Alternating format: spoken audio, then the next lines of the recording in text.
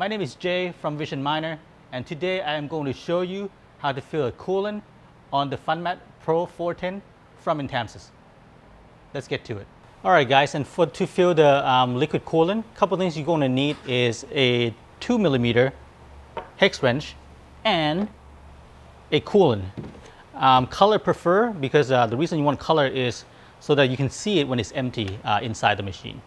First of all, you want to locate the back panel toward the bottom left with these 4 screws on there. It's a 3mm screws.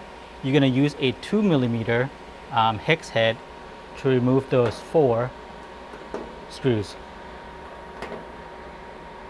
like so. Make sure you don't lose them.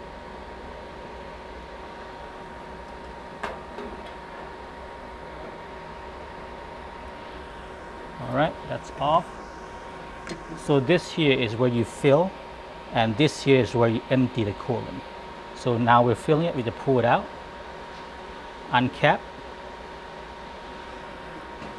and the machine does come with this funnel. Put that in there, like so. And just put the liquid in, slowly.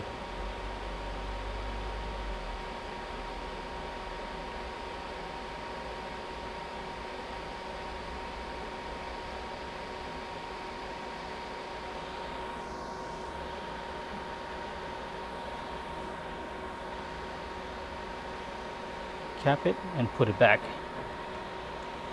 Now you see the little lever on the side here. You want to fill it anywhere between 750 milliliter to 950 milliliter.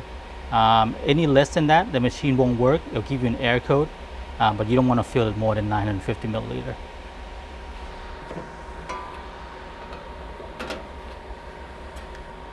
Replace the panel, and we should be done.